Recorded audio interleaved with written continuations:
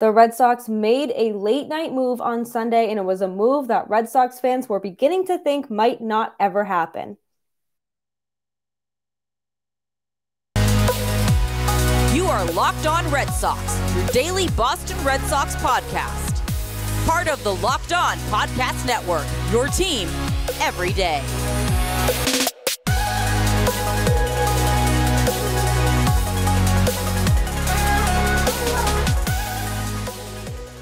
For a championship team, it's all about making sure every player is a perfect fit. It's the same that when it comes to your vehicle, every part needs to fit just right. This is very fitting for how we're going to start today's episode. So the next time you need parts and accessories, head to eBay Motors. With eBay Guaranteed Fit, you can be sure every part you need fits just right the first time around. Just add your ride to My Garage and look for the green check to know the part will fit, or you get your money back. Because just like in sports, confidence is the name of the game. So when you shop on eBay Motors, and with over 122 million parts to choose from, you will have that confidence to get back in the game in no time at all. After all, it's easy to bring home a win when the right parts are guaranteed. Get the right parts, the right fit, and the right prices on ebaymotors.com. Let's ride. eBay Guaranteed Fit, only available to U.S. customers. Eligible items only. Exclusions apply. That might have been the most fitting way to start a show with one of our sponsors, and that is because on Sunday night, after the Red Sox lost 9-1 to the St. Louis Cardinals,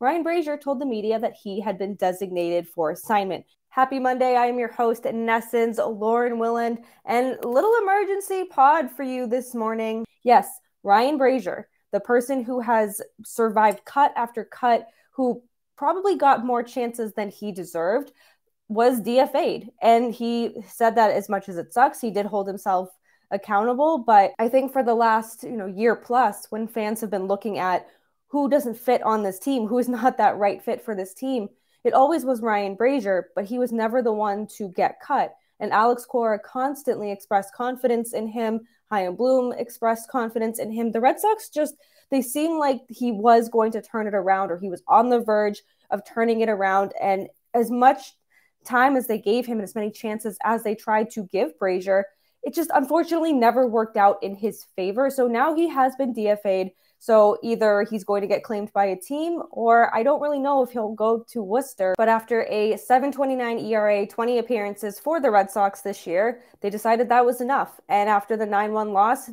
Brasier spoke to the media and said that this sucks and that he's looking forward to a fresh start. Maybe a new start won't be so bad for him. We will talk about this in Monday's full episode of Locked On Red Sox. This is just an emergency pod, if you will. But after the game, like I said, Brasier was holding himself accountable, and he was the one who broke the news to the media. So the Red Sox have not officially announced the move.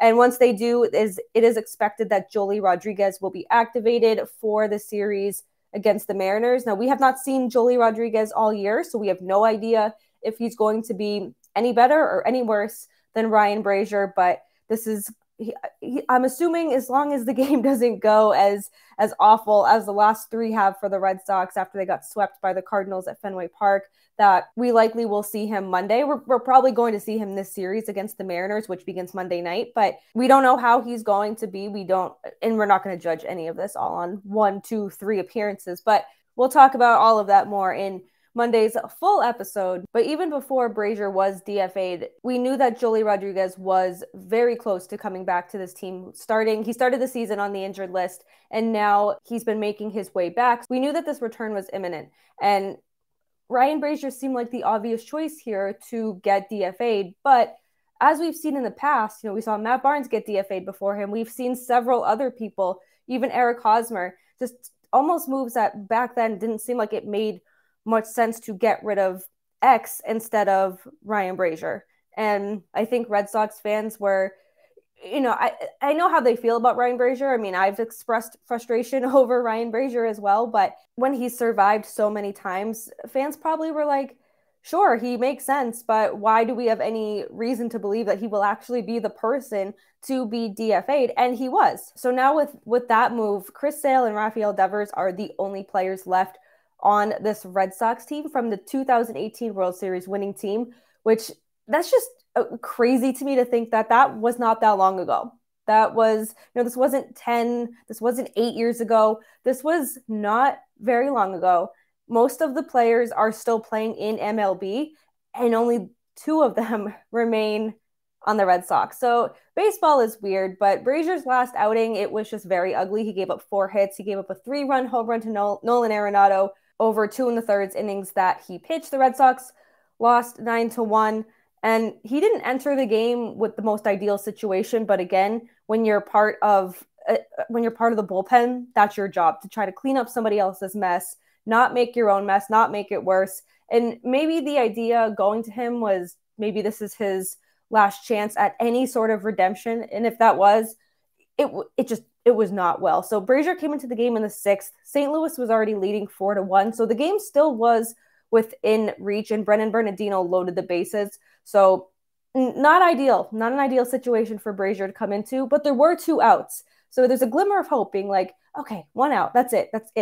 A line out, a soft dribbler, and just an easy ground ball, something simple, right? But no, nothing can ever be simple for the Red Sox team. Nothing can ever be simple for Ryan Brasier.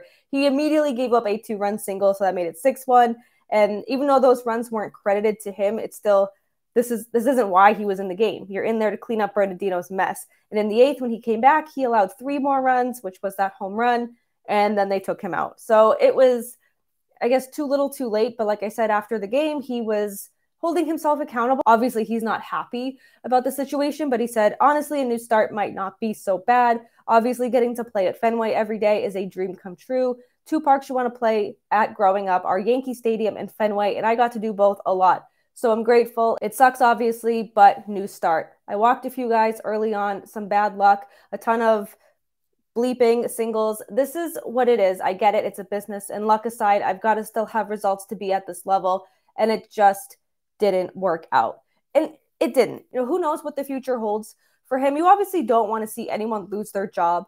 But when you see somebody who continues to keep their job, who's not doing the most, or who's doing less than somebody who deserved to keep their job over him, it just becomes a question of, what do they see in this guy that seemingly the entire fan base can't get behind? Because when you have an entire fan base, a majority of the fan base, saying that this guy is causing more harm to your team than good, yeah, I mean, obviously they were right. We like Jake and I, we would air out our grievances on Ryan Brasier from time to time on the Locked On Red Sox podcast, but now we don't have to do that. His time with the Red Sox has come to an end. I think we have seen the last of Ryan Brasier in a Red Sox uniform.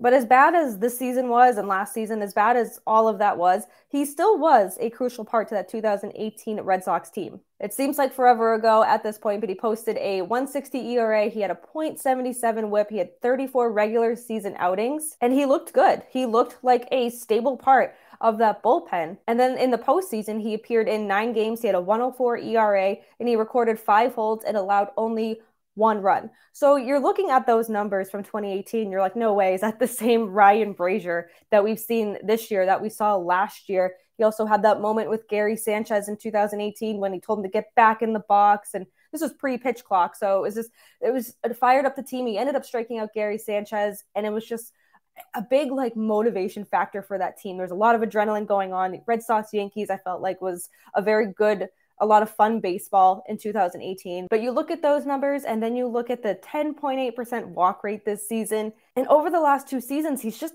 really struggled. And he's 35. This isn't like he's 26, 27, even 30, you could say, but he's old for an athlete. He's old for an MLB pitcher. And I don't know if someone will want to take a flyer on him just because of how inconsistent he was, just downright bad this season at times. And I don't know if there's enough in the tank for someone to give him a second chance. And can you even call it a second chance at this point? Because I feel like he's had so many chances with the Red Sox. But if this is the end for Ryan Brasier, we still have 2018. And I know a lot of people are celebrating. I must have fallen asleep the second the Red Sox game ended last night. The second my head hit the pillow, I was out cold.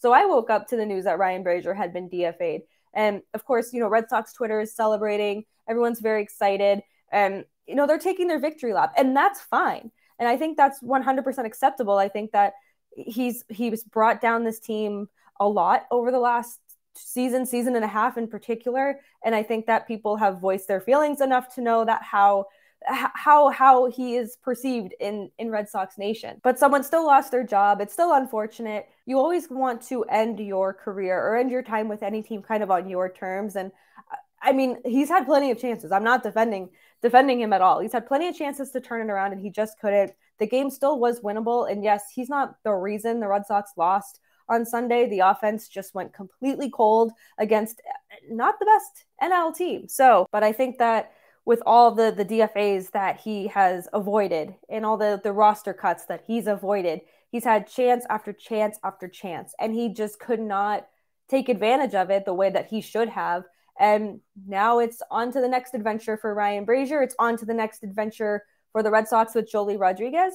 And it's on to the next adventure with Locked On Red Sox. We have a 2-episode Monday coming for you today. So this is episode 1. We'll have episode 2 dropping a little later on, recapping the entire weekend series, kind of what went wrong, which was the offense going cold. We had some weird pitch clock violations that I will do my best to try to kind of make sense of. Kenley Jansen, after securing 400 saves, blew 2 consecutive saves and just did not look like the Kenley Jansen from Save 400. But thank you for tuning into this emergency episode of the Locked On Red Sox podcast. I will be back later today. We have a 3-game sweep to unfortunately talk about, a series with the Mariners to look ahead to, and a new pitcher in Joely Rodriguez to see what he can bring to this Red Sox bullpen.